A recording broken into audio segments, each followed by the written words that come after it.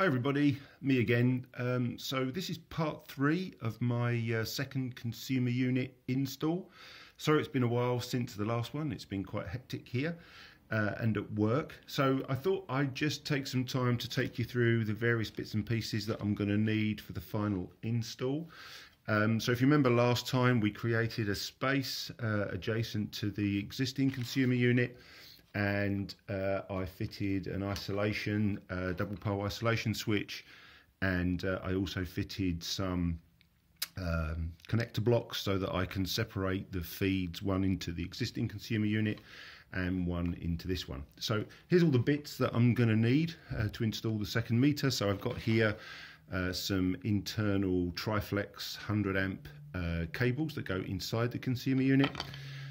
I've also got some small spacers, some PTFE spacers that will mount this board that I've created on the wall, slightly raised so I can put cables safely behind it. I've got a box of screws here, 70 mil, so almost 3 inches. That's for connecting this board to the wall through these spacers. I've got the consumer unit in this box here, which I'll open and we'll have a look at in a second. I've got a bunch of MCBs, an RCD here, and I've got some meter tails, an earth tail and a earth block. So let's go through those one at a time. So let's move some of these things out of the way first, make some more space. So first of all, let's have a look at the board. So this is just a piece of pine board. I think it's about 18 mil thick. It was an old shelf that I had lying around. So that is, yeah, 18, can you see that there? About 18 millimeters thick. All I did was make a paper template, put that in the space, transfer the template onto the board, cut it out, put some nice curved edges on it so that it's an exact fit for the space that I've got on the wall next to the original consumer unit, and then I've just painted this in primer and then a top gloss coat. So having done that, that will be mounted on the wall using these spacers. I've got a whole pack of different sizes, so I've got some wider ones, some narrower ones, I'm not quite sure which to use yet. So these are, can you see that there, 20 mil, so that's thicker than any tails that might go behind here. So the way this will work, I'll put the spacers on the board like this, and then I'll drill through, and then using these screws, I'll take these out of the box quickly if they're not sellotaped up, which they are. Just undo that quickly. So there we go. So I've got a nice 3-inch screw almost that will go through the board and then through the spacer, through the board, through the spacer and into the wall. So that's how that will get mounted. Then I've got the tails. So these are the tails. I bought a pack of 2. These are 25 millimeter squared cross-sectional area, so they're rated at 100 amps. Comes in a pair. They're 1 meter long, as you can see there, plus an earth.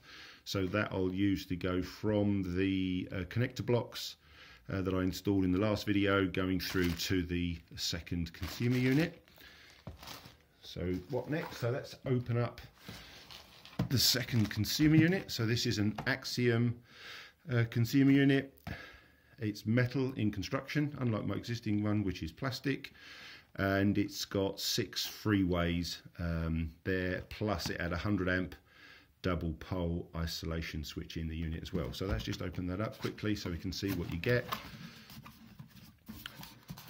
So just take out the packing there. There we go. So there we are, quite a nice neat little unit.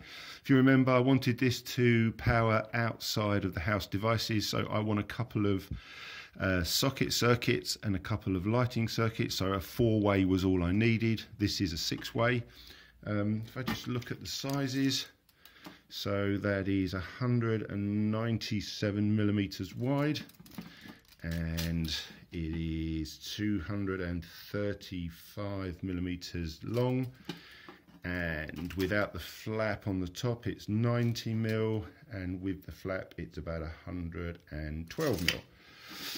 So units mounted on the wall like this, and you've got a raised up flap where you can access all of the various circuits. As I said, it comes with a two-way 100 amp isolation switch, so that will isolate both mains and neutral. So that's how it comes. It's got some knockouts here, so you've got a 20mm knockout, you've got 25mm knockout on the side, same on the other side, and then on the top you've got 3 knockouts as well, plus 3 knockouts on the bottom. You've also got some knockouts on the back, you can see here. So if I do mount this, so when I do mount it on the board like so, and this is raised up, my towels can go under the board and then come in through the back of the unit, which makes it nice and secure. So let's just take this apart, see what's inside. Open up the flap, just provided with a couple of screws, so just undo those quickly. Take the lid off, so then you can see inside here, DIN rail at the back. You've got some Triflex cables already provided for neutral. At the top here you've got an earth bar, you've got the neutral bar, and then you've got the isolation switch already mounted on its DIN. So I have purchased for that, in the first instance I've got an RCD, so all of my 4 circuits will be protected by this. So that will just hook onto the DIN rail, and then you can just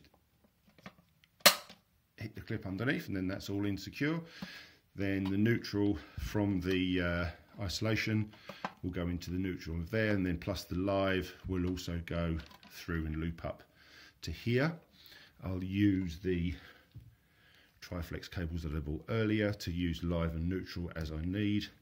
And then I've got a bunch of MCBs for the individual circuits. So I've got 4 of those. They will mount here. So I've got 32 amp, I've got a 6 amp, got another 6 amp, so those 2 will be for the lighting circuits, and then I've got a 16 amp for another one of the main socket circuits. So they will just clip in as well.